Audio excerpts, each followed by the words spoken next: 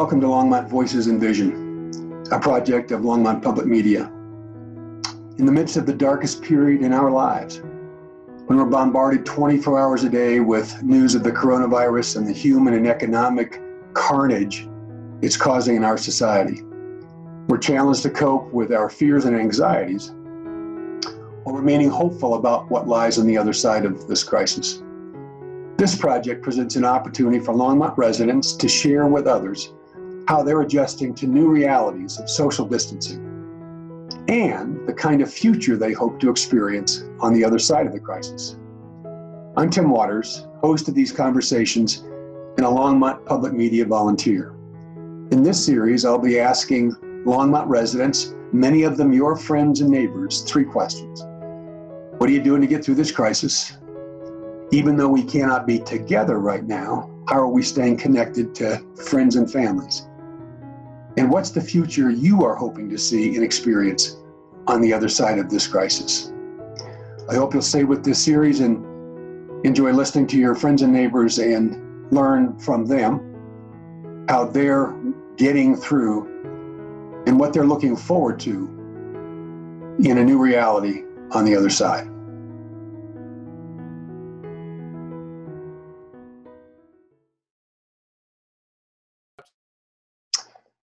Vito Montone, thank you for lending your voice and your vision to this Longmont Voices and Vision project.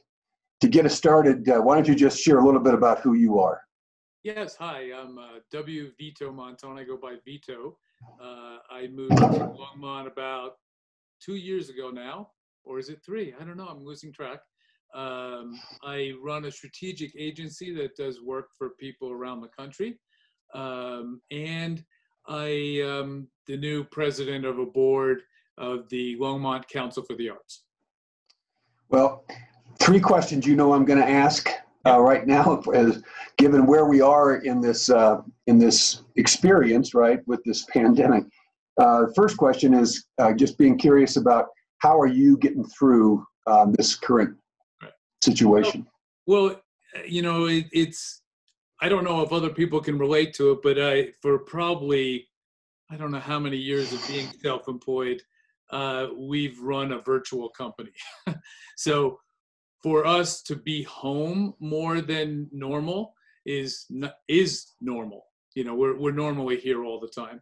And I guess a year ago, we were blessed where my son, an adult son, chose to move to Longmont, and then we chose as a family to buy a house together. So our core family is together. So that's also normal for us.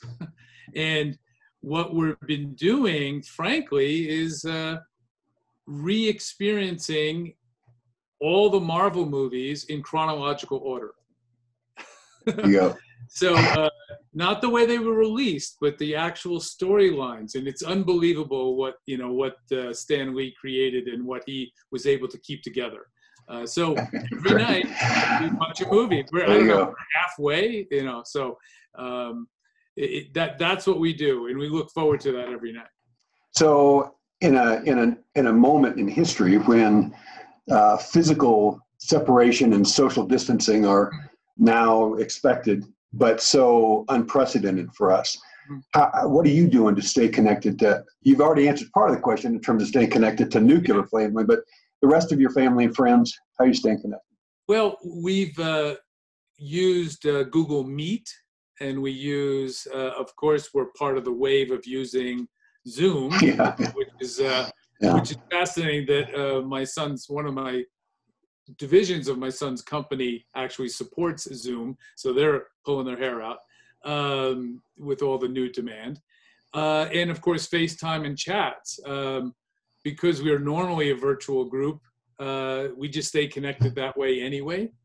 And on a practical basis, we're, Amazon Prime members. We get a lot of our staples that way, except for toilet paper, it appears. And even our protein, we get it from a farming system run by the individual farmers called Moink. and we have all our protein delivered. So we hardly go out, except to walk the dog. And everyone's, at least in our neighborhood, which is not far from yours, we're everyone seems to be pretty respectful of the distancing, just opposite sides of the sidewalk or whatnot. So, Yeah. I don't, because of people that might be having hardships, I hate to say this, but it's kind of normal for us. Yeah. Well, my third question, as you know, going into this, whatever was normal before this pandemic and social distancing and the isolation, coming out the other side, whatever the new normal is, likely going to be different. Life is likely not going to be the same. So given that, the third question is, what's your preferred future? What do you want to move to or toward on the other side of this? Well, that's obviously the most thought-provoking question. And certainly it seems that we're being taught a massive lesson that we're a bunch of human guests on a planet that ought to be working together and being cooperative and being prepared for listening to experts as to what we should be being prepared about. I think it's the most disconcerting condition that we watched, a very large economy pretty much knock it out of the park on fighting the pandemic. And we still don't seem to be really listening. And we did a variety of things a few years ago that disabled our ability to respond. And I think breaking down those walls that are silly and politically biased, partisan, when we're supposed to be taking care of each other. It's almost stupefying to me. Like we're supposed to be intelligent and powerful and smart, and here we're doing super dumb things. It's really fascinating. So I'd like to see a more related, intellectually caring world of each other moving forward, even in our small town. Yeah. We're part of the system, right? So, thank you so much for contributing to this project. Take good care of yourself and your family, and we'll see you on the other side of this pandemic. Absolutely. You too. Stay safe. All right. Talis, thank you so much for your contributions to the Longmont Voices and Vision project. We've started all these interviews by asking those involved to talk about themselves. So let people know who you are. Yeah, thank you so much. I appreciate the invitation. I'm Talis. I am the host of The Savvy Entrepreneur on Longmont Public Media, as well as on my own YouTube channel. I have been in entrepreneurship since 2004 when I started my first company. I have since been involved with multiple companies in multiple different industries, from financial technologies to aggregating web apps, to market inefficiency plays, to pharmaceuticals, including a chemotherapy drug that I'm involved with, a laparoscopic surgical tool, other medical devices, as well as aerospace and graphene nanostructure technology. I also taught at the University of Colorado. I was lucky enough to get the opportunity to teach at the age of 30. So I was one of the younger the faculty members there. I've also written a book called The Savvy Entrepreneur's Business Handbook. And yeah, I am happy to speak with you today. Thanks. First of three questions. We're in a moment kind of unprecedented in any of our lives in terms of what we're going through.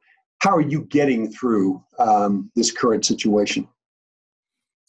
I think I'm doing pretty well. I've been focusing on making content. I've been speaking with a lot of professionals regarding this COVID, whether it's accountants or other business professionals talking about what they've done in order to make it through this hard times, or people who've been displaced because, financially displaced because of the situation. Staying at home. I'm lucky I have a backyard. I have an awesome wife that I can hang out with. I just got 3 ducklings, so playing around with them, just built them a duck house. And actually, right before we jumped on this call, I was setting up to build my raised planter beds that I've been meaning to put together. There you go. We're in a moment in time where we are kind of the physical isolation and social distancing is unprecedented in our lives. How are you staying connected to family and friends in this time of social isolation? You know, that's a great question. It's one of the topics that I spoke with a PhD psychologist about. And if you, not to do a shameless plug, but if you want to check out my content about this, I've got great tips and tricks from a PhD talking about how social distancing and isolation can impact the psyche. So yeah, a very fascinating topic. I have been staying connected with my in-laws and my direct family members through video conferencing and through telephone calls. I have had friends, a couple that are being impacted by this. A couple of them are depressed, and one of them, was severely depressed, and so it has definitely taken tolls on people who are close to me. And luckily, with technology, you can communicate readily. I can't imagine what it was like in 1919 flu epidemic when people had self-quarantining, and you have to write a letter and then hope that the mail carrier didn't die, and then it's quite a different time. So I think we're in a much better place than people have been in the past. The third of my three questions really is about the future. And it's safe to assume that whatever the new normal is on the other side of this pandemic, life will be different than it was on the front side of this pandemic. So for you, assuming we can influence or help to shape some of what that new normal is, what's your preferred future? What would you like to see and experience on the other side of this? Another very good question. I would like to see people understanding the value of social programs. I think that people should realize after this that universal health care is something that we actually need for cases like this. People are going to realize that a universal basic income is something that isn't just a pie in the sky idea, but it's something that can actually be implemented and could be very beneficial in times like these.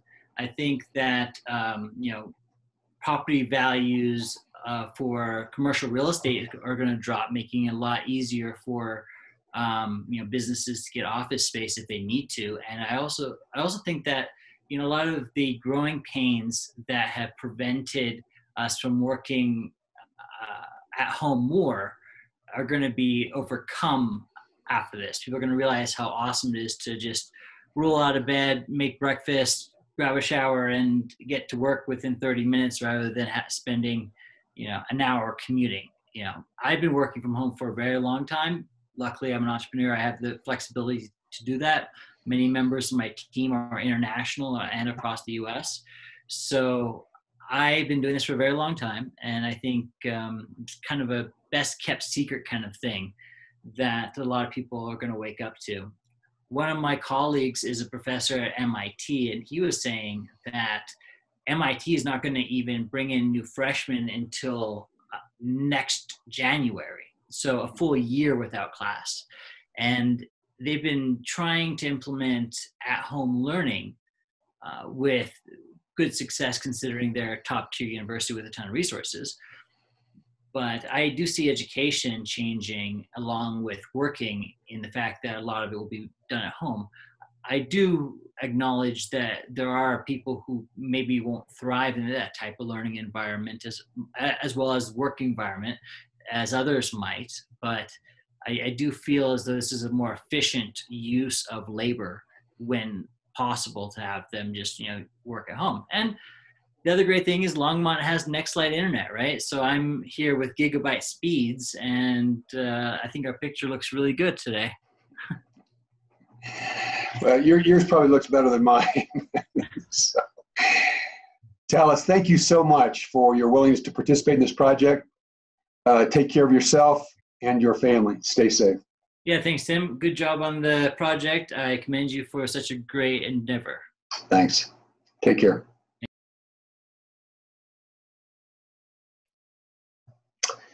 Karen Dyke, thank you so much for lending your voice and your vision to this Longmont Voices and Vision project. A good way to start these interviews has been to learn a little bit about who's being interviewed. So tell us about you. Okay, excuse me. I'm Karen, and I'm a retired nurse. I worked primarily, excuse me, I worked primarily in nursing administration, ICU, ER type directors. Excuse me, I have to start coughing. This is new, this isn't the virus. So it's, important to point out to everyone. yeah. You don't need a mask around. Well, you do need a mask around you. But anyway, so I'm a retired nurse. I moved back to Colorado and back to Longmont when I retired. I have 4 grandchildren here, 2 sons and their wives and my 4 grandchildren. So what I do now is I play bridge, and we figured out how to play bridge on Zoom and a website, which is good. And I'm also an activist, and I work on environmental issues, primarily about fracking because of the air pollution with that. And then also climate change. And so I keep really busy with those things. And I like to garden, so I'm glad if I'm stuck at home that I'm at least able to get outside and some lettuce and look at the tulips that are blooming and such. You know, I'm going to ask you 3 questions. The first is, in this period that's unprecedented for any of us, probably unprecedented in human history, how are you getting through the current situation? You know, I have my jigsaw puzzle back here. I'm doing jigsaw puzzles. You know, I've always been that news person, always reading the newspaper and such, and have the news on to anything exciting happening or disastrous happening. And I found I've had to back away from that. I do like to read, but I find that I have difficulty holding my attention to books. It's hard to get into that. So jigsaw puzzles have been good too. I can watch something mindless on Netflix or Hulu. My kids don't want me to go out anywhere, so I've been very few places since late March. I haven't been anywhere where I've been out of the car. I went to the bank and at the ATM and such. My youngest son brings me groceries a couple times a week. So, you know, it's at some point isolating, but we figured out that Zoom is a good way to connect. I did a book club this morning with my book club, and most of the people are older than I am, and all but one managed to get on to the site. So that was really good. So yeah, just, you know, I did walk down at Golden Ponds a couple times, but I see the people walking. I live really close to there. I can walk to there. I see the people walking look very sad, and it makes me sad. So I'm better off in my garden, I think, than out walking. I do just walk to the mailbox here and such. So I'm getting through it. It is isolating, and I've gotten kind of used to that. And I talk on the phone a lot. I really don't enjoy talking on the phone that much, but I talk on the phone a lot now. You may have already answered my second question, and that is, how are you staying connected to family and friends? Yeah. Anything else to add to that one? You know, probably the other thing is staying connected with my activism work, because, you know, we know that when we get through this, we have a crisis worse than this pandemic facing us, which is climate chaos. Yeah. And we've already watched bits and pieces of that. We saw Australia on fire, who we've seen in the past huge fires in California in our own forests. And so, you know, that is still out there pressuring us. I continue with meetings and, you know, emails and online, working on that. And I do work with Sustainable Resilient Longmont. We do our meetings online now. We have our renewable energy committee which is the one that pushed for the Ready for 100. So we've been working very diligently with PRPAs, changing they're working on their process for what their goals are for the next 20 years. And unfortunately, they've put natural gas in there, and that doesn't work very well for me. And I think most people who live in Longmont, we voted strongly. We didn't like natural gas, so why we'd move to natural gas when we know how polluting and damaging it is to the atmosphere makes no sense. So continuing to work with several different groups and along the activism line, trying to keep our path open. We're probably going to do, I know we're doing an Earth Day thing here this week. Here's just the 50th anniversary of Earth Day, and we can't celebrate it like we'd like to, but we'll be doing a webinar for Earth Day that has some children, youth. They're not kids, they're teenagers. A panel with them, and then we'll be doing a webinar in May about renewable energy, just to keep that going forward. So I stay very busy with activism. Thanks. Well, much of what you just described, I suspect, tees up the third question, and that is, it's safe to assume that on the other side of this pandemic, whatever the new normal is, life will be different than it was before this pandemic. Mm-hmm. And we have the opportunity to shape some of that, whatever the new normal is. So for you, what's the preferred future? What would you like? What are you drawn toward? What would you like to see and experience on the other side of this? Yeah, I think, a number of things. As I look at the future, I think we have to take what we've learned about this pandemic and build a better future off of that. We've seen that our federal government hasn't worked, at least in my mind. They've kind of stood in the way. We've had city-states doing the work themselves. We've had the states trying to do all of this, and it's very mismanaged. And I say that from a healthcare background. We need strong leadership from the federal government to prepare us for what's coming, to help us define a path that isn't based on profit, but it's based on the needs of the earth.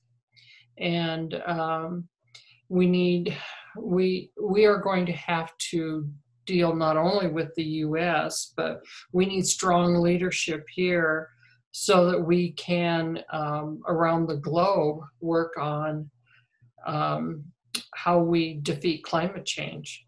We haven't done a good job of that with this pandemic. Other countries have done a much better job than the US have, and it kind of hurts my heart. I think most people my age, have always had this thing that the US is great, and, we're very innovative and creative, and we can do anything. This has really been bungled, and that kind of hurts my heart with how we haven't been the leaders. We just haven't been out there being creative, and as a result, thousands of people have died that probably didn't need to. And one of the ladies that died last night, I know, and that's very discouraging to me that she had to die. And that's just very discouraging. And we could have done better. South Korea and some other countries did a much better job than we did of flattening the curve and keeping it from spreading. Karen Dyke, thank you for your activism. Yeah. Thank you as well for your contributions to this project. Okay. Take care of yourself and your family. And when we can all come back out of our homes, we'll see you outside. Okay, great. Thanks. Bye-bye.